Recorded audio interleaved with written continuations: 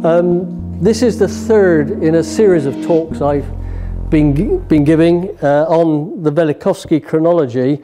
So I'm afraid there's a little bit of intro to remind you all about the last couple of talks and things like that. So bear with me as I go through this before we get into the meat of the subject, which is the Phrygians. And the reason I'm talking about this is last talk I gave, which I think is a year ago, Philip sort of made a comment, something like, yes, but what about the Phrygians? And I thought, well, okay, that has to be my next talk. All this started by discussions in the journal, in review, about the Battle of Kadesh. Back in his book, Ramesses II in his time, Emanuel Velikovsky claimed that the Battle of Kadesh, fought between the Hittites and the Egyptians, was actually the same as a much, much later battle at Carchemish, fought between the Egyptians and the Babylonians. And this was discussed through various articles and ping-pongs in review a year or two back. SIS Review 2016, I think myself, Don Mills and Trevor Palmer wrote various bits arguing about the battle and where it was and things like that. And then a year later, a bit more on that subject. And to be absolutely fair, trying to prove that Velikovsky was right about the battle is very difficult. There are some arguments that he put forward and I have enhanced which say the battle could have been at Carchemish, but there are strong arguments the other way. So all that debate was relatively inconclusive. Trevor and Don might say it was conclusive, but I'll say it was inconclusive. And so I thought, if Velikovsky was right, there are various tests we can make. Because if you move Hittite history by nearly 700 years to line up these battles, then it's not just the battle, all that Hittite history has to move as well. So if we look at things after the battle, before the battle, they might clash and absolutely prove it can't be right. So basically what Velikovsky did by saying the Battle of Kadesh, normally dated around 1274, was the same as the Battle of Carchemish in 605 BC. And therefore, Hittite history, before or after around that time, has to be moved down by those nearly 700 years, a massive shift. And so what I've been doing over these talks is say, okay, unclear about the battle itself, but what about the time after the battle, the time before the battle? What does that tell us? Now in the spring meeting 18 months ago, I looked at Hittite history 50 years after the Battle of Kadesh and Babylonian texts from the 500 BC about the years after the Battle of Carchemish. And actually, they tied up remarkably well. We saw that in both histories, there was rebellion in southern Anatolia. Certain places were involved in both histories. Cyprus was threatened. There were threats of rebellion affecting north and south of Ugarit. You could see that in both histories. We identified a particular individual in both histories who became a fugitive in both histories, and his name was rather similar. And at the end of this, about 50 years after the two battles, the Hittite capital was destroyed. Hattusis is the capital in the Hittite history. In Herodotus, he refers to it as a place called Pteria. Generally, historians believe that is the same place. So, looking at it sometime after the battle, there was significant correlation. My last talk a year ago, I went the other way and looked at history about 30 years before the battle. And the same detailed correlations came up. We found that in both histories, a Hittite king attacked Ephesus, the name, everyone assumes that the word Apissas means Ephesus, and Priene. Slightly different names, but also, besides these attacks into western Anatolia, the Hittite king's general, who is recorded as conquering Anatolia in both histories, had very similar names and came from a very similar place. So again, we found quite a lot of tie-up between the history. So in those two talks, we covered about 100 years of Hittite history, from the kings Mercillus II through to a king called Tucalius IV, usually dated in the 1300s and 1200s BC, but when you move it down, that history agrees rather well with the history around 640 to 540 BC. So what we found was there is quite a lot of support for Velikovsky's moving of the Hittite history. We've looked at 100 years, and there's no great clash. Actually, there is quite a lot of correlation. And what I want to do today is go back a bit earlier in history, particularly because of Philip's mention of the Phrygians, and look at, does the Phrygian history fit? So that's the real question for today. If Hittite history is downdated by these 700 years, can the Hittite New Kingdom, the time of the Hittite, very powerful Hittite kings that eventually fought against the Egyptians under Ramesses II, can that fit into Turkey, into Anatolia? The Phrygians would be very close neighbours, just to the west of these powerful Hittite kings. So how can the history of the Phrygians of the 8th and 7th centuries BC fit into this situation? Or is there a clear clash that would say Velikovsky must be wrong? So that's what I want to look at today. And here's a map to show us what we're talking about. Phrygia is on the Anatolian plateau. Hopefully you can see it there, just in the top middle of the map. This is a map of Western Turkey. Phrygia basically was a land based around the Sangarius River. Its capital, Gordion, is on the eastern flow of the river. Reasonably high ground there on the western side of the Anatolian plateau. Phrygia quite nicely placed, because it was a long way from anywhere that was powerful, generally. Things like the Assyrians. So the Phrygians tended to have quite a bit of freedom. Come just to the east, and there is Hattusis, the capital of the Hittite Empire. So they're quite close, they're neighbours. There must have been interaction if those major Hittite kings actually were based in Hattusis in the 8th and 7th centuries. I'll pick up one or two other places on the map because I'll be mentioning them later. Gordion, Hattusis, Gavarkalesi. This is a little place between the two, and I'll be talking particularly about that because it's more or less on the border, so its archaeology is quite interesting. Another town that will come up in our discussions is down here, Tuwanua in Hittite. Actually, it's the classical Tyana. Tyana, quite important in our story, as we'll see.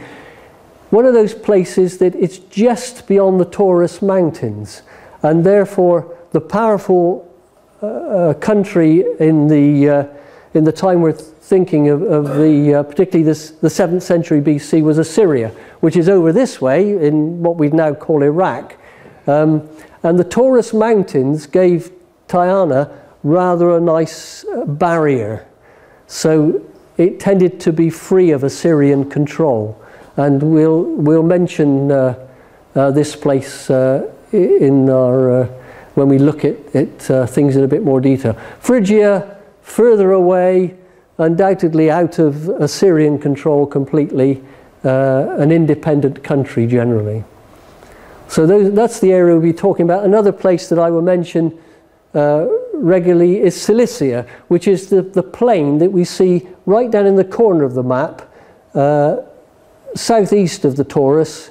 Is quite a low fertile plain called Cilicia, which again in the late 800s and 700 BC was controlled by Assyria, and we'll mention the Assyrian governor of Cilicia during our talk.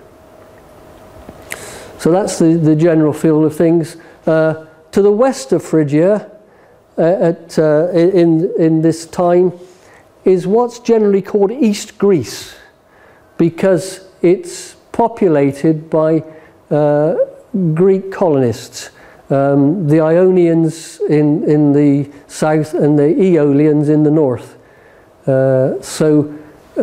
Phrygia has, as we'll see, quite some interface with the Greek world.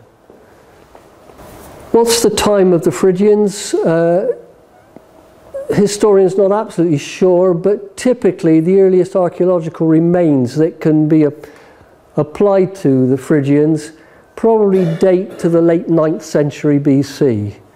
They're thought to have come from further west, sort of somewhere north of Greece, into this area.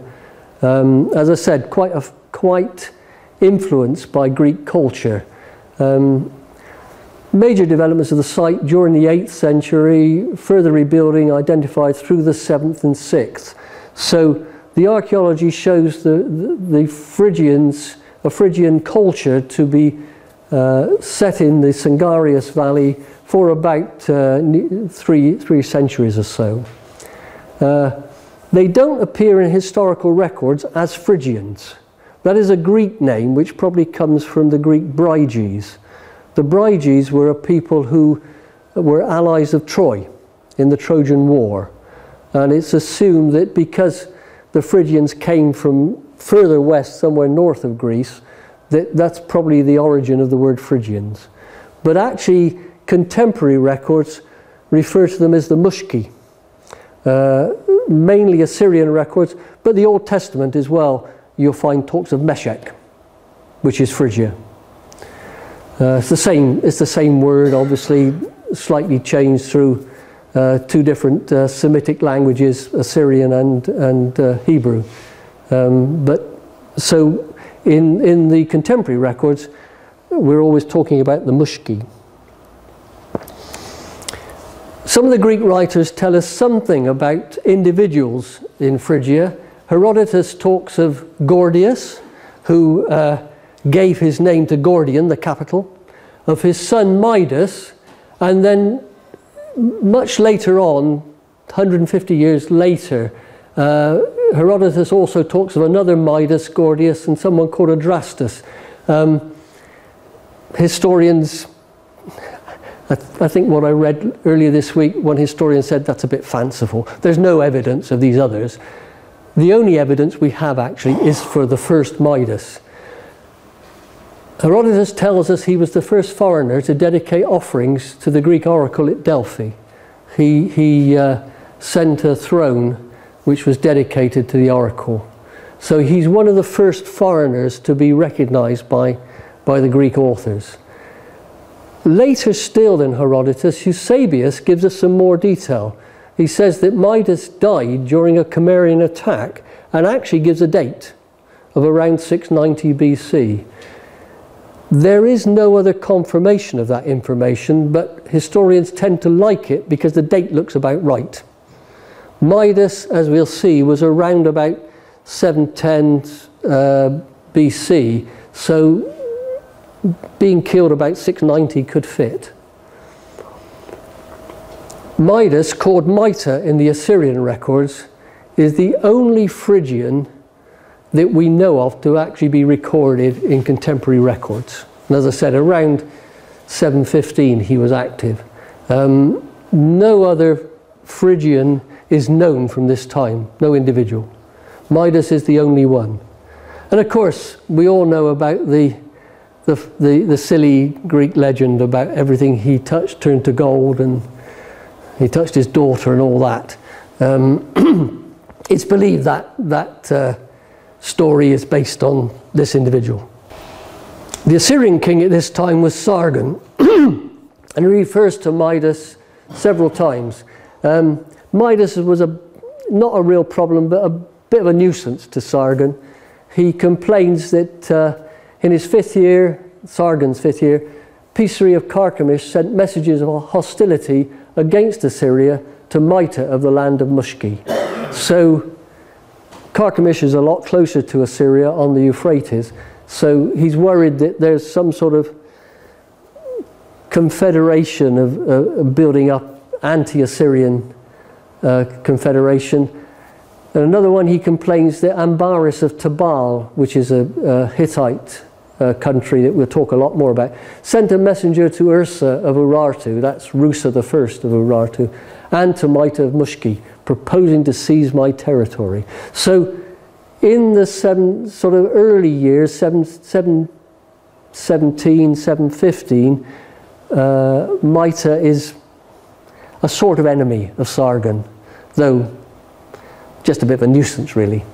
Eventually, Mita decides that his enmity to Assyria should be finished, and about 709 BC, that Muskian Mita sent his messenger to me, offering to do service and to pay tribute. So Mita sort of actually sent a messenger, he didn't come himself, but he sort of makes overtures to the king of Assyria, and historians think, yeah, by then Mita probably had other problems, and he didn't want Assyria to be a problem. So Mita features for about those 8 years or so, initially as an enemy, but eventually sort of offering to be less trouble. One specific thing we have about Mita, the cities of Harua, Ushnanis, and something that starts with Ab, but the text is broken, so we don't have the complete name of the third city. Of the land of Kay, which is Cilicia, the southeastern plain of Anatolia, which Mita, king of Mushki, had taken, I captured. So Mita had taken these 3 cities in Cilicia, well southeast of Phrygia, but actually this is in 715, Sargon took them back. In fact, typical of an Assyrian king, it wasn't Sargon that took them back, it was the governor, the Assyrian governor of Kay that took them back. But of course the king would, if they tell somebody else to do it, they did it, didn't they? So, and that's the one detail we've got, that Mita actually had moved well from Phrygia into Cilicia and captured 3 cities. One more thing we have about Mita, you can see this picture of a carving, 2 individuals. The smaller individual is someone called Warpalawas, who was king of Tyana, and the larger figure is the storm god, Tarhundas. Warpalawas was an ally of Mita. We know that for 2 reasons. One, when Mita made peace moves to Sargon, both his messenger and that of Warpalawas came to the governor of Kay to say, look, let's shake hands and be friends. The other very important thing, though, about Tyana is there is an inscription there on a black stone in the Phrygian language, and it includes the name Mida, which is the same as Mita. So there is actually a text written in the Phrygian language at Tyana, which is independent information showing that Mita was operating well southeast of Phrygia with this guy Warpalawas.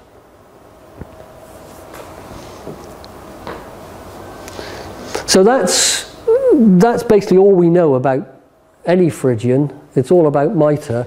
Just to put this into historical perspective, remember all this started because Velikovsky's theories on the Battle of Carchemish in 605 BC. Going back in history, Assyria is the dominant power at this time.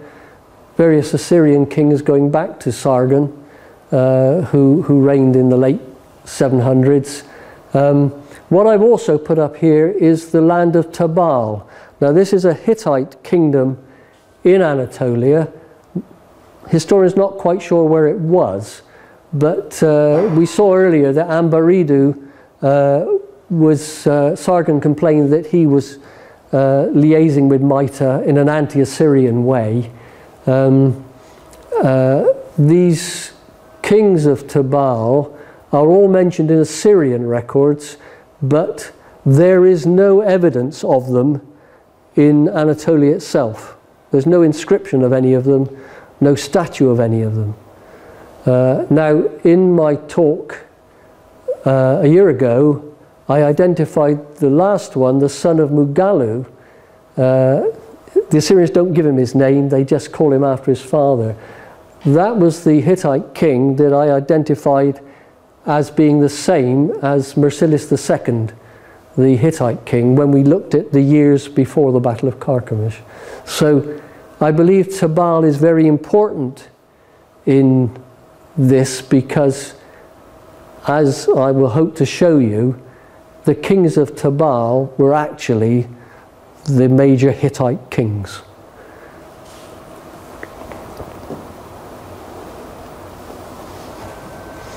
And if we look at Tabal, let me just go back and point out one thing more. 30 years of Casca invasion. Starts about 714 BC, goes on to about 679 BC, about 30 years or just over. The Anatolian plateau, east of Phrygia, was totally overrun by people that are initially called Casca, and then later the Assyrians use a different name. They use the name Gimmerai for these tribesmen that had come from the northeast. The word Gimmerai ends up in Greek as Cimmerians, and generally nowadays people talk of the Cimmerian invasion. These were tribesmen from the northeast who totally overran the plateau.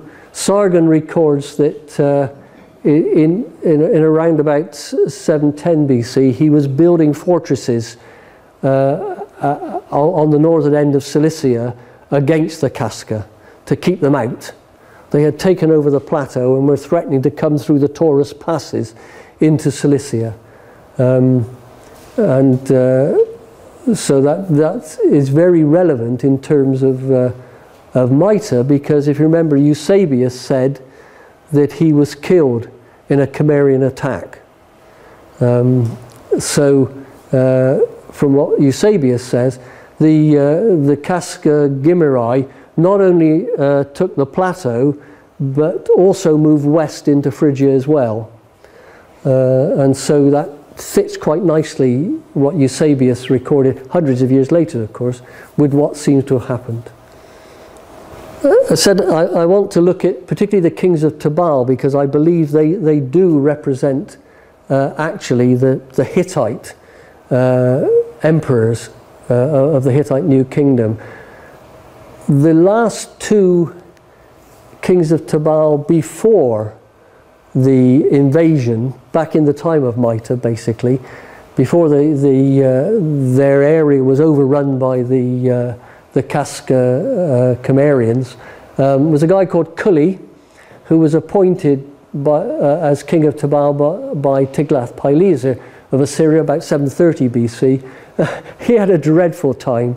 The next Assyrian king deposed him, and then the next king, Sargon, actually put him back as king of Tabal. So Cully had a very difficult time with the Assyrians, basically an Assyrian puppet. His son Ambaridu, who we've come across, who was liaising with Mita, was married to Sargon's daughter. And you get the feeling that Sargon didn't trust him, and he needed somebody in Tubal to keep an eye on him. And the easiest way was marry him off to his daughter. Eventually, Sargon deposed Amberidu as well, and left his daughter in charge. And she ran Tubal for probably a year or two. We don't know what happened to her, because whether she escaped before the Casca invasion or was killed by it, we don't know. But the very first evidence of the Casca moving and invading actually comes from the official who was there as her bodyguard in Tubal. He sent a message back to Sargon to say that the Casca had defeated an Urartian army, not in Anatolia, further east. And that's the first indication that the Casca were on the move. So we know she was there after her husband was deposed, but probably only for a year or two before the whole plateau was overrun. One last thing on the history. Sargon, quite unusual for a very powerful king, was actually killed on campaign in Cilicia. He campaigned into Cilicia in 705 BC. The Assyrian records, not surprisingly, are very scant on this, but it does actually say king killed, camp of the king of Assyria taken. So it sounds as though they attacked the camp at night or something and assassinated him. If you read Jeremiah in the Bible, he waxes lyrical about the death of Sargon, because obviously Sargon had dominated the whole of the country. The only other thing we have from the Assyrian records is the assassin was somebody called Eshpai the Kulumian, and nobody knows who that is. There's nothing in history to help historians. It's just a name that the Assyrians give us. At this stage, the Anatolian plateau was completely lost. The Casca Cimmerians had taken it over, and Assyria never retook it. So this was pretty catastrophic for the Assyrians at this time. So that's the history of the Phrygians and their interface with Assyria, particularly at this time. But how does Hittite history fit? If we put the history of the Hittite New Kingdom, bring it down by about 670 years, and fit it into the history right next door to Phrygia and Tubal, does it work? And that's what I hope to answer with the next slides. So, the yellow is what we looked at previously, the basic conventional history of this period, about 715 BC with Maita, Amberido and Sargon. Then you get the Casca invasion of the plateau during the reign of Sennacherib. They were still, the invasion continued into the reign of Esarhaddon. And of course, we put the Battle of Carchemish in. On the red is the Hittite New Kingdom, usually dated 700 years before, but Velikovsky said it had to be downdated. Start from the bottom. Muwatallis II was the Hittite king who won the Battle of Kadesh against Ramesses II. So if Velikovsky is right, we have to put Muwatallis II around 605 BC. The other kings going back, we know who they were. We know them in sort of rough timing, but not as accurately as the Assyrian time much later, which is probably accurate to within a year. But notice we have a wonderful correlation already which ties the dates. The Hittite New Kingdom also has a Casca invasion. The plateau was overrun in the Hittite New Kingdom for a generation. We don't know how long, but certainly a generation, because looking at the succession of kings, Tudkalius III, who was the king after the Casca invasion, or helped remove it, was probably the nephew of Arnawanda I. So there's a generation there. So Velikovsky tells us because of the battles, we have to put that red history by the side of this, and immediately there's a rather significant correlation.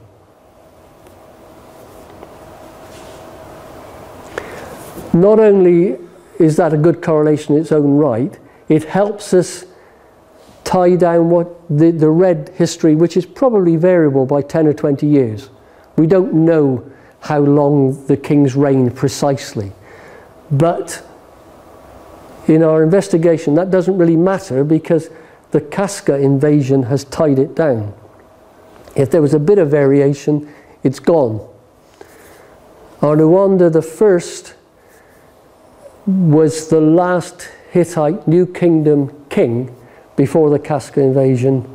Ambaridu was the last Tubalian king before the invasion. It puts those side by side, and if Velikovsky is right, you can guess Arnawanda I must be the same as Ambaridu.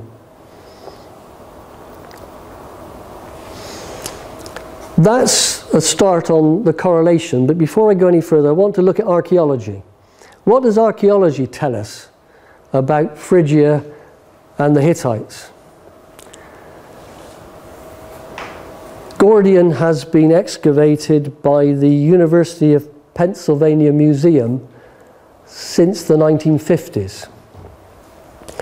And originally by Young, and his discovery has been very difficult to argue away.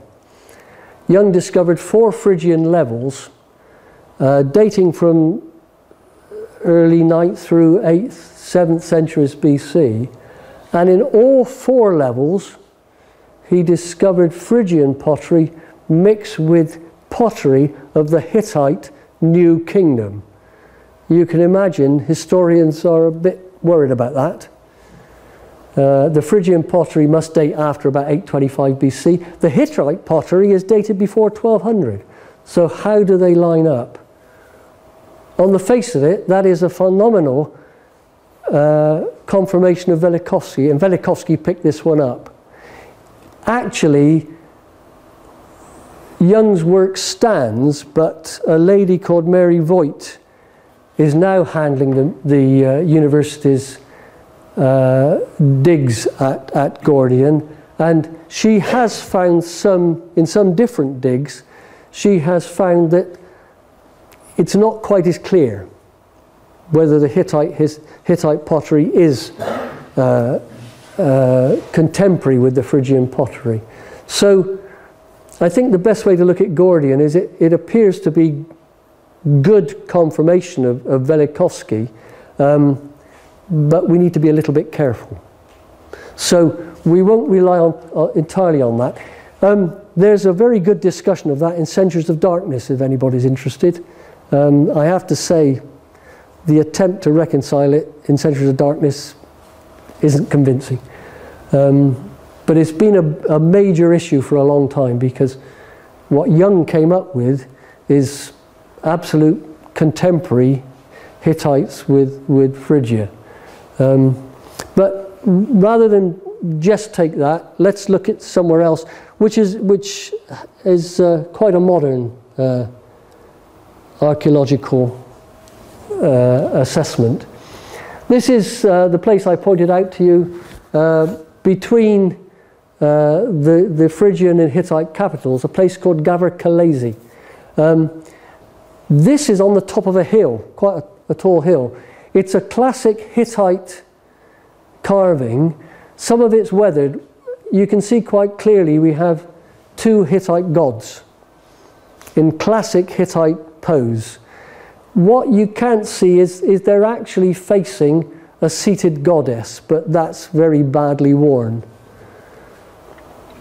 There is absolutely no doubt that the carving comes from about the middle of the Hittite New Kingdom. The way the gods are presented is classic Hittite sculpture.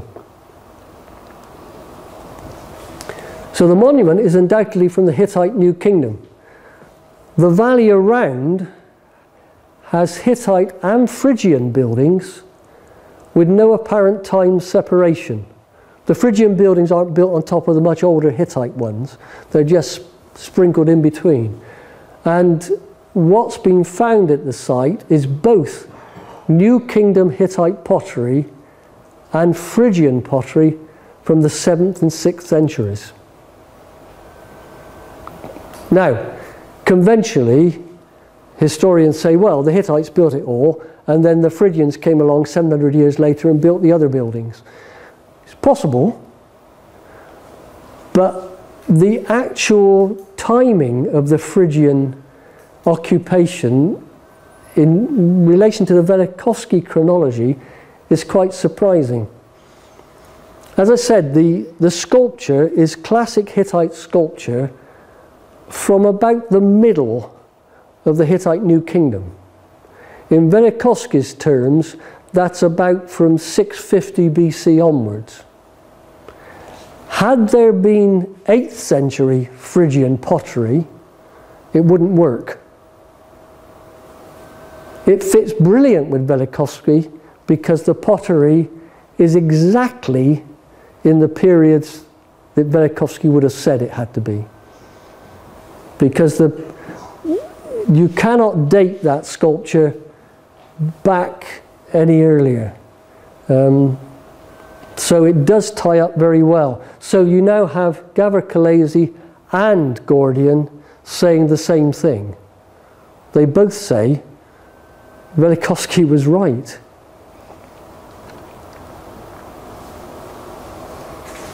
So that's a bit on archaeology. Back to the individual kings.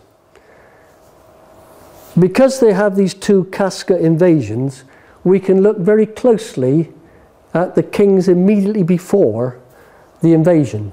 In the Hittite New Kingdom, there's a Tudkalia and an Arnuwanda, father and son.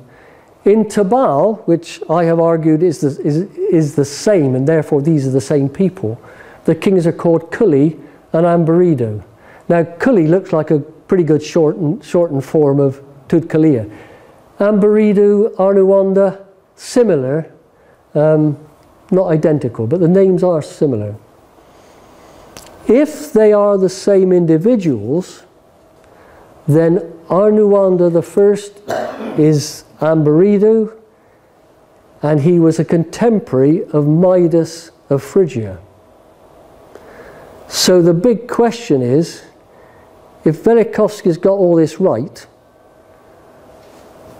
Arnuwanda the first, usually dated to about 1400 BC, was actually around at the same time as Maita of Mushki.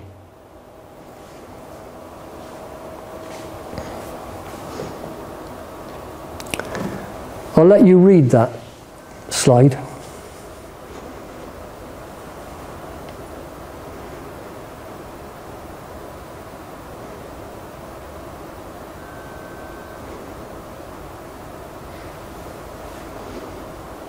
We followed Velikovsky. We said that Arnuwanda, the first of the Hittite New Kingdom, was the same individual as Ambarido around 715 BC.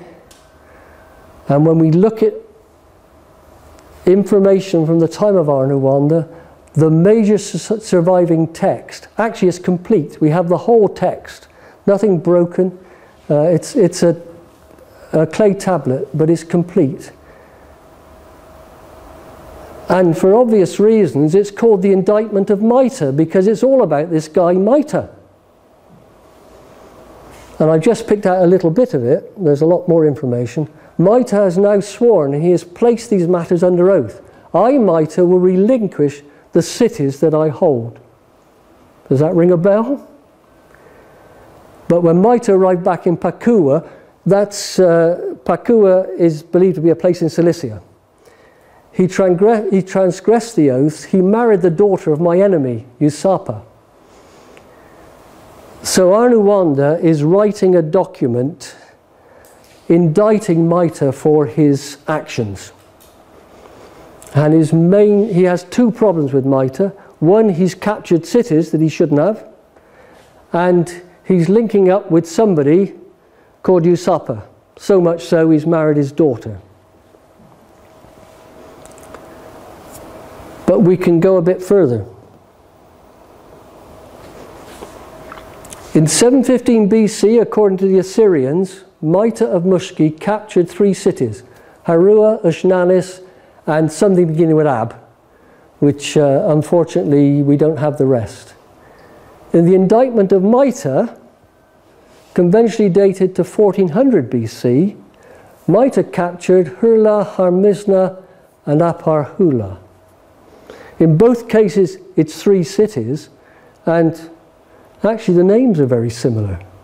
When you think one comes from Hittite and one's written in Assyrian, Harua, Hurla, R and L are interchangeable quite often, so that's virtually the same name. Unfortunately, the third one, we don't have the full name, but it starts with exactly the same as Aparhula, because B and P are interchangeable in the ancient languages. Even the middle one that looks different isn't completely different. Ushnanis, Halmushna. 2/3 of the name is actually the same. So we not only have Maita capturing cities in both histories, but the names of the 3 cities he captured are very, very similar. In fact, when you think they come from 2 completely different sources, they're remarkably similar. One last thing. The indictment of Maita identifies various enemies. Usapa appears to be the main enemy. His son is mentioned, Pegana, and it also mentions someone else called Kalamunaya. From the text, it talks about the household of Kalamunaya, but not the individual. It seems as though this guy was dead, and it's been suggested perhaps perhaps this is grandfather, son, and son. You know, that Kalamunaya was some relation and probably the father of Usapa. If Arnuwanda I was the same person as Ambaridu, his father-in-law was Sargon II. Arnuwanda's enemies were Sargon's enemies.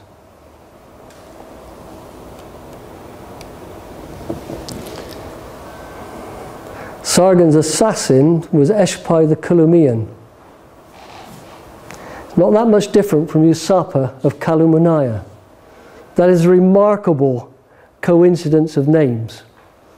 And we haven't just picked them out through our process of looking at it. The major enemy identified in the indictment of Maita is Usapa. And Sargon was killed by somebody.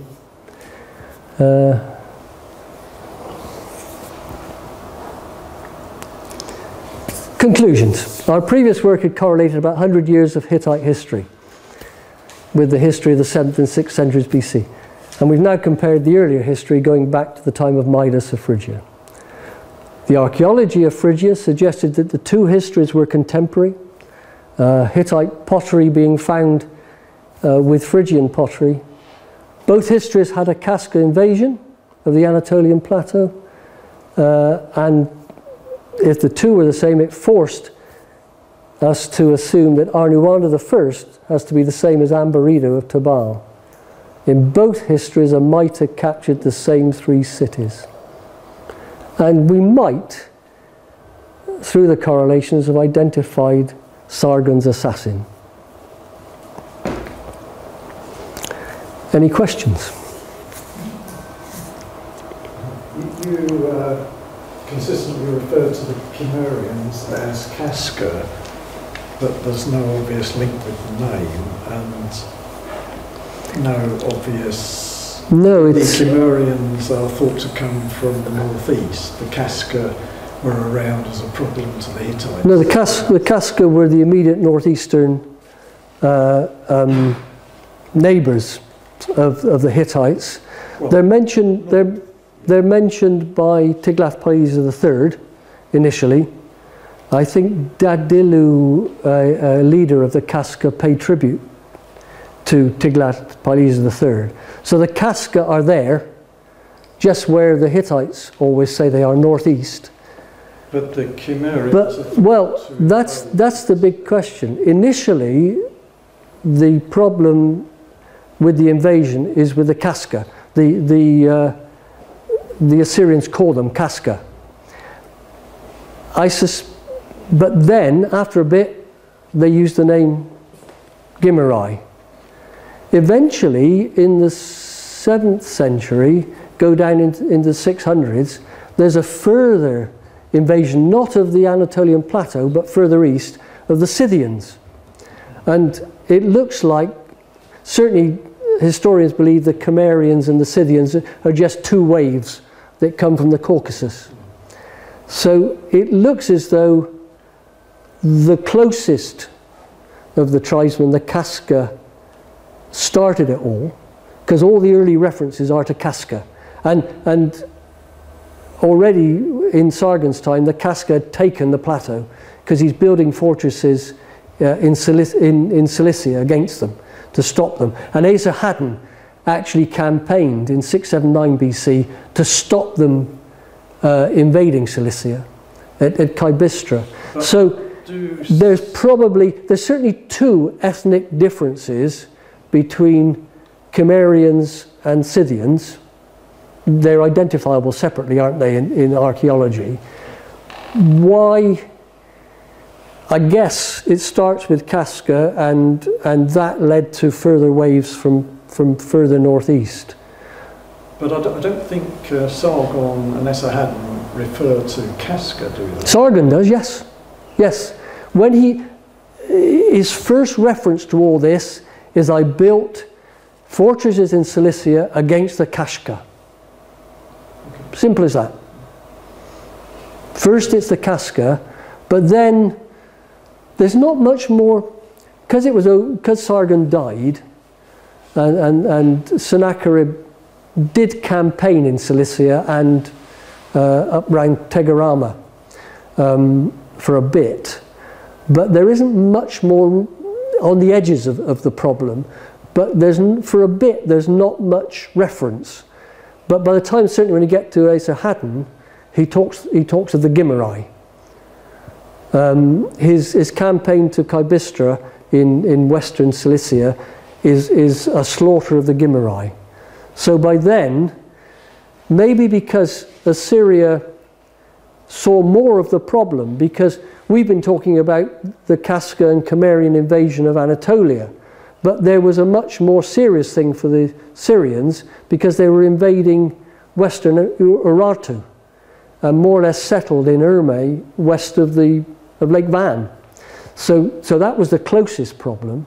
Whether that closer knowledge of the tribesmen, whether they were different to the Casca or whatever, but that seems to have affected the Assyrian knowledge, and they then are using the word Gimmerai. So whether Gimmerai and Casca are just names for the same, or could well be a second, I get the feeling that if I had to judge it, I would say the Cimmerians are probably Casca invade, and then further away in the Caucasus, let's take advantage, and then you've got the wave of the Cimmerians. And certainly, if you look at Eusebius, much later, he uses the word Cimmerian, the Assyrian Gimmerai. But at the start of the invasion, in fact, when the invasion is already all over Anatolia, the word is still Casca. Now, the Hittite records only ever talk of Casca. They never. The main record of the Casca invasion was written by Hattusilus III 100 years later. Yeah, but they were a problem for a long time. Yeah. Because the Casca were always a nuisance to the Hittites over a long period. But as I said, in the 730s, 710, the Assyrians are still using the word casca. Do you know when in Solomon's reign he built these forts? Was it early or late? About 710. No, the date doesn't matter. When in his reign? When in his reign, 717 was the 5th year of his reign, so it's about the 12th year of his reign, that sort of time, yeah. Yeah, as I said, the very first evidence of any sort of invasion isn't actually in Anatolia, it's further east, and the defeat of Rusa. What about Mopos? About? Mopos. Mopsus? Mopsus. Mopsus. What about Mopsus? Mopsus is mentioned in a text in Cilicia, written about this time. Well, that's what you ought to be able to do. But it only says that the individual was of the house of Mopsus. No, that's a later one. No, that's the only one from this time. The inscription talks about being of the house of Mopsus, king of Adana. Anyway, I think he's the later one. So, because it's interesting, because Mopsus, of course, has all the connections with the Trojan War and Cilicia anyway. But there's more than one individual called Mopsus. Remember, it's the Karatet bilingual, and it's written in Phoenician, which says Mopsus, MPS. But in the Hittite equivalent, the word is Mukshush, which isn't really different. K and P can be changed. But if you look at Hittite history, there's more than one Mukshush around. And you're pretty confident it's not Mitat or Midas. It's not the same name as Midas and Mopus. No, no. Remember, Midas is nearly everything in ancient history. If it's mentioned by the Greeks, we use the Greek name. We use Cimmerian instead of Gimmerai. We use Midas instead of Mita. And you see it's written Mita or Mida. In fact, in both histories we compared, it's written exactly the same. It's Mita. Obviously, in the time available, I've not gone into all the detail. There's a lot more interesting stuff as well on this. Bob? You also equated Hattusis as Teria. Sorry? You equated the town of the capital, the Hittite capital Hattusis, as Teria. And Pateria, yeah. Okay. It's not absolutely agreed by all historians, but generally they wavered a bit, and then they tend to have gone back to thinking Pateria is the same place. Because Herodotus' geography... Well, they've wavered the other way now, because they now think it's a place called Kilkenny's Dag. Yeah, I've seen that. Which is west of Boriskoi. Yeah. And also at Hattusis, you do get Phrygian pottery very clearly coming after the Hittite Empire. Well, no.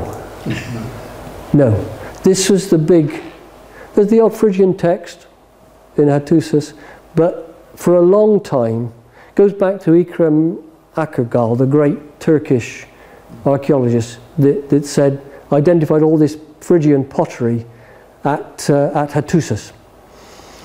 But Kurt Bittel never agreed with him, and I've got Bittel's original book on the subject, and it's wonderful. He talks of his friend Ekrem, but I must disagree. And what Bittel pointed out is, yes, the general fabric of the pottery is like Phrygian, so it's made in the same style, but the motifs are quite different. They are more akin to Syrian and other Eastern motifs. And that argument went on for years. And now it has been agreed, Bittel was right. It's not Phrygian pottery, it's Hittite pottery. And I love it because... No, it's not agreed that it's Hittite. Do you know what they call it nowadays? No, I've forgotten. What? Tabalian. It's the pottery of Tabal. I love that because I've been saying that for years. It's now agreed, it's called Tabalian pottery because Bittel was definitely right. Same sort of fabric, which you'd expect from two places close to one another, but it is different. It is much more akin to, in its motifs, to northern Syria, which of course was a Hittite area as well. And that's why they call it Tabalian, because Tabal's the nearest place. There's another background to all of this. Nobody quite knows where Tabal is. I wrote an article several years ago now for SIS, using the evidence to say where Tabal is. And if you use the evidence, it's slap bang around Hattusis. But there were kings of Tabal all the way through the 9th and 8th centuries. So it can't be around Hattusis because there's a 500-year dark age. The Anatolian plateau has no archaeological evidence from 1200 BC to about 700. So historians can't put it where they'd like to put it. So they put Tabal, when you see Tabal written on the map, it's put at the bottom around the Halis. They can't put it around Hattusis because the archaeology denies it. Of course, when you remove the Dark Age and bring all the Hittites down, it ain't a problem. Tabal is a real issue. But yes, the pottery is now called Tabalian. I'll have to check that. Yeah. I love, well, you know, I've been arguing Tabal was the home of the Hittite Empire for years, and for them to call it Tabalian is wonderful. But you would agree that Hattusis Boghaz Köi is the Hittite capital for most of the empire. Yes. Yeah. After the Hittite occupation, there's a series of further occupation. Hattusis never gets a big place, but it's a terrible little place after dated somewhere around 700. I think once you put the Hittites there, you have to. I've looked quite closely at what comes after the Hittites, and it fits. There's only 3 levels, and they stretch for about 200 years. If you say the Hittite capital was destroyed about 550 BC, the archaeology looks a lot more sensible for afterwards. Then there is more Phrygian evidence. But there's a lot of complication there because all the early settlement after the destruction, apparently 500 odd years after the destruction, is a very small sort of squatter type place which goes on for far too long. There's all sorts of interesting things there. But I don't think there's a problem with bringing Hittite history right down to about 550 BC. The archaeology will fit quite well. And it does make the post-Hittite levels look a lot more sensible. But that's a big story. A bit of a problem here, because Sargon's daughter was married to Sennacherib, and you put her husband into your Kabul. No. She was definitely married to Sennacherib, because as it happened, was a grandson of Sargon. Yeah, but Sargon didn't have only one daughter. Possibly not. Okay. There's a big problem that Hittite historians have with Arnuwandus. He was the son, he always calls himself the son of Tudkalius II. But Arnuwandus's wife is always referred to as daughter of the king. And historians get really confused about this because the Hittites were absolutely against any form of incest. Even with cousins, it was punishable by death. So you think it's son-in-law, not son? Well, when you look at Arnuwandus and Tudkalius, and there's quite a lot, Tudkalius got a lot of annals, they never refer to themselves as king. It's always my majesty. I think daughter of the king means daughter of the great king, the king of Assyria. You'll read in some books that Arnuwandus was adopted by Tudkalius. There's no evidence for that, but it's a way of getting around the incest problem. Yeah. Were you trying to ask a question? No, I was just pointing out that Persians called the Scythians, which is a Greek word, the Saka, and the Saka are not that. The Scythians, yeah. The Scythians in the Bible are Ashkenaz, aren't they? But the Scythians only appear much later. About, they're very evident, and Herodotus writes a lot about them, don't they? About invading Palestine and all sorts in the later 600s. But the Scythians were part of the wave that invaded Urartu and even further east, almost towards sort of Persia and that way, Lake Urmia and down that way. And the Scythians were undoubtedly, what happens to the Cimmerians and the Scythians basically is they're more or less defeated and they become mercenaries of the Hittites and the Urartians. And there's definite evidence that there were Scythian legions within the army of Urartu, certainly Rus of the second, which is coming down more sort of 660, 650 like that. But the Scythians don't appear to have been involved at all in Anatolia. There's only ever talked of the Casca and the Gimari as being in Anatolia.